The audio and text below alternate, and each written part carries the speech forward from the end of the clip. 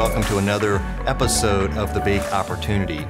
This is a video conversation series hosted by Church of St. John the Divine here in Houston, Texas, wherein we have a pretty simple and narrow focus. We are engaging with church leaders around the world, asking the question, what is the big opportunity in light of all the challenges that churches, Christians face in this day?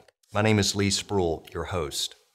I'm delighted that we have as our guest today Bishop Jenny Andison. Bishop Jenny is the new rector at St. Paul's Bloor Street in Toronto, Canada. You should know that St. Paul's Bloor Street is the largest Anglican congregation in the country of Canada. You've heard me already address her as bishop. That's because she is one in the Anglican Church of Canada, having been consecrated in 2016 and served as an area bishop for the metropolitan area of Toronto until her new ministry. She's married and they have 3 daughters living in Toronto. Bishop Jenny, you're great to be my guest today. Thank you. Oh, thanks so much, Leigh. It's wonderful to have the invitation. And I just love the fact that the Holy Spirit and the wonders of technology allow us to talk like this. So great to be with you. And hello to your congregation. And to yours. Thank you so much. And speaking of our respective congregations, in light of your call to this new ministry in just this calendar year, St. Paul's Bloor Street, I have a strong sense that you must have discerned some big opportunity there in that ministry. And I wondered if you might just share with our viewers where you do believe the big opportunity lies for local congregations in this day and time. No, thank you. It's a great question. And I'm just delighted you're having these conversations. It's exciting. I mean, I think one of the huge opportunities that COVID has given us, the virus, is this chance to reclaim the home as a place for worship and faith formation. And I think, the virus has forced us into our homes to worship. And, online worship is an amazing opportunity. I've been stunned to see across our diocese and at St. Paul's this resurgence of the daily office of people doing morning prayer, evening prayer, compline, that if we online on Zoom, that if we had hosted it at the church building, we would have had like 2 people. Whereas people are doing it at home and are eager and hungry to learn how to pray at home. And so I think there's huge opportunity there to form those ancient spiritual habits that have sustained Christians for centuries, that by and large we've lost in the mainline church, and we haven't been forming people in them with significant intentionality. And I think COVID has given us the opportunity to say, wait a second, we used to teach people how to pray. We used to teach people how to read the scriptures at home. And so I think we got a huge opportunity to do that, for people to worship devotionally themselves day in, day out at home. So I think that's a huge opportunity. And I can certainly see that at St. Paul's, is that how do we rebuild the daily office and things like that for people. Obviously, online worship is a huge opportunity. Many churches in our diocese and certainly at St. Paul's, more people are engaging online than used to come in the doors. And that tells us something, I think, about the spiritual hunger that is, of course, still out there. It shouldn't surprise us. We know that people were created to worship God. And so the fact that there's so many people engaging online who are not willing to walk through the doors of our buildings, as beautiful as they may be, and St. Paul's is spectacularly beautiful, it tells us something about the spiritual hunger and the way that is still out there and the ways that we need to engage going forward. So I think that's a really significant opportunity, is the online worship. St. Paul's, I think similar, St. John's has, a YouTube channel, YouTube services now, which we never used to have before. And I think the other, big opportunity is to equip parents and grandparents to catechize their children. Just speaking with the Canadian context, we have not been intentional. Not saying it doesn't happen, but we haven't been intentional in equipping parents for probably 2 or 3 generations to actually form faith at home. You took your kids to Sunday school on Sunday, and you did that as often as you could, and that was seen as enough. Well, it doesn't form disciples, or it rarely forms disciples. And I think the wreckage of that is now all around us, at least in the Canadian Anglican Church. So those are some of my initial thoughts about what I can see unfolding for us at St. Paul's and across Canada. Well, they're great thoughts. I love your three-part answer to that question. And I think as an immediate follow-up, I want to focus on what you said about sort of being church in the homes when we can't come to the church campus or the church proper. And by the way, to anybody who is in Toronto, you have to go to St. Paul's Bloor Street. It is a spectacular church building. It's beautiful. We too are trying to reemphasize here in our local congregation the importance of faith formation and worship in homes. And as you say, there's a lot of work to be done there. I wonder if you could offer any practical advice about what you all are doing or what you all are learning at St. Paul's in encouraging people to take those steps in returning to sort of what you were calling ancient practices, again, of worship and faith formation with families in our homes.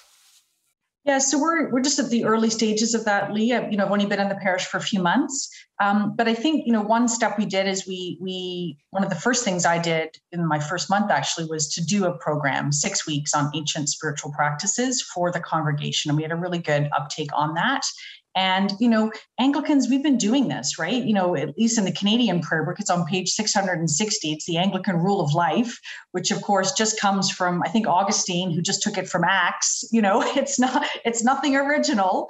So I think there is, what I would like to see us do at St. Paul's is rebuild an overt, I would probably call it a rhythm of life, not a rule of life, but a rhythm of life that we invite members of the congregation to commit to.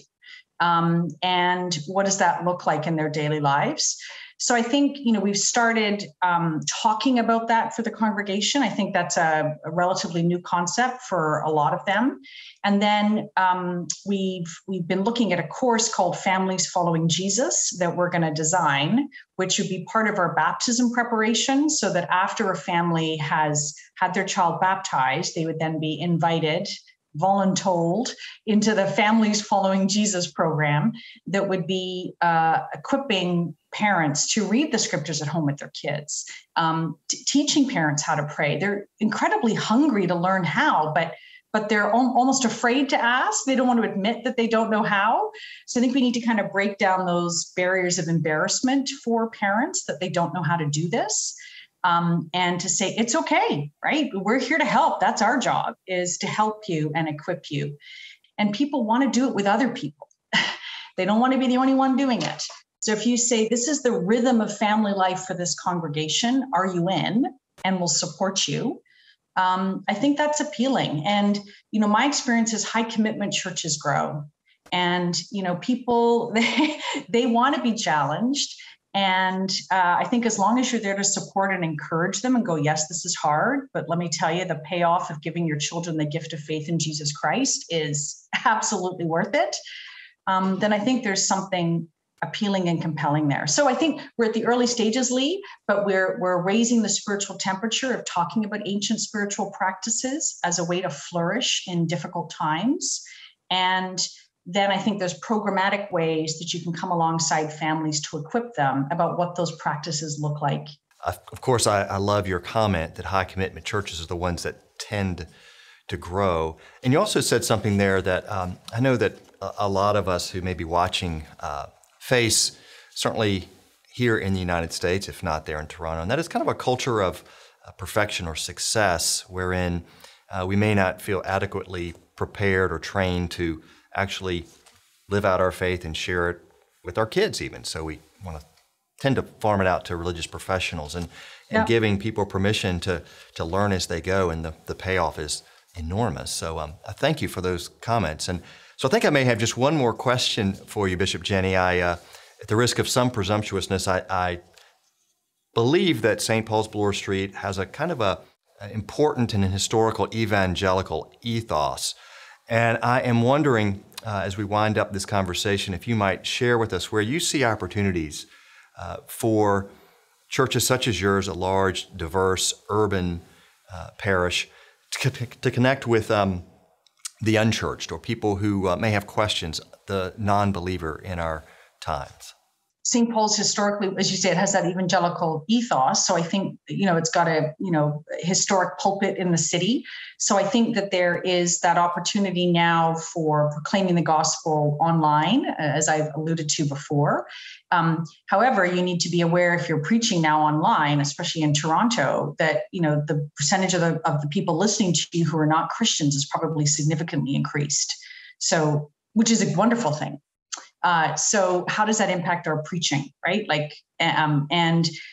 We're looking at having in the future, in the next few months, having a live stream service of our current one of our services that will just be like, this is what we are, this is Anglican, this is kind of in crowd, and having a different kind of service called the Bridge Remix, which will be intended for people who are spiritually searching. So I think there's an opportunity there, thanks to our resources, but to be actually teaching the faith and preaching the gospel in some intentional ways to reach people who are not followers of Jesus yet, but who are spiritually curious. Because I think there's a ton of those people. And online is great. So I think that fits with the DNA of St. Paul's as a preaching church focused on the ministry of the word. And then I think the other way is through outreach and servant ministries. There's a lot of poverty in downtown Toronto. There's a lot of brokenness in our relationships with our Indigenous brothers and sisters. And St. Paul's has a big footprint in the heart of the city. So, for example, we've started basically an Uber Eats kitchen called the Reb's Kitchen. It started before I became the rector, so I think we need to call it the Bishop's Kitchen now. And this is where people can come in. We have a commercial kitchen. People can order food for lunch and dinner, and it's top quality. And all the proceeds go to fund shelter meals for those on the streets in the heart of the city. And so there's things like that. And we're looking at how can we do ministries to reconcile with our Indigenous brothers and sisters. So I think that those servant ministries, serving the poor, working towards racial justice in our city, is a wonderful way to follow the commands of Jesus as primarily, but to also partner with other organizations in the city, people who are secular and who are like, why are these Christians doing this? And then you get to have a conversation. So I think there's that ministry of the word. And then I think there's the servant ministries of serving the poor, seeking for racial reconciliation as well in our city, that are some of the ways that I think God is opening up and challenging a historic church like St. Paul's to take a position of leadership. Excellent. And thank you so much, Bishop and Jenny. Great response there. And I know that is something that we would like to embody in our own congregational life here. And I imagine other church leaders watching this are inspired by what you just shared. Also, I'd love to continue the conversation. In fact, we try to keep these conversations rather short and punchy, but this has been an absolute delight, Bishop Jenny. Thank you so much. I'll look forward to keeping up with your ministry and hopefully crossing paths with you in the near future. Thank you. And I hope the Lord lets our paths cross in person one of these days again.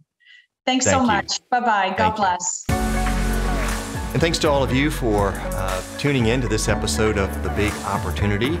Please feel free to subscribe as you look at this on YouTube. You can hit the button down there below the video, and we'll look forward to further conversations in the coming weeks.